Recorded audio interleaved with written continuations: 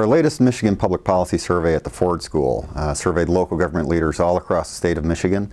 We asked a series of questions about Michigan's new emergency manager law. It's known as Public Act 4 of 2011. Public Act 4 has some pretty controversial aspects to it. It gives significantly more power to emergency managers than was available under the previous act. One of the key findings is that less than half of local government leaders overall, about 38%, support Public Act 4.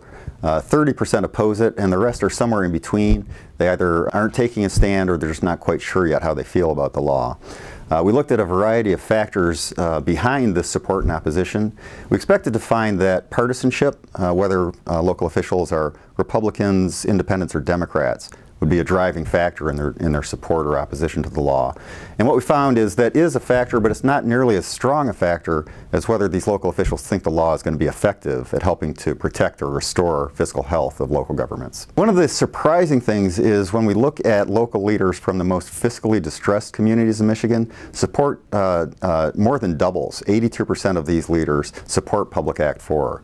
It's a relatively small number of jurisdictions, so we want to be a bit cautious in interpreting these figures, but it's a significant jump.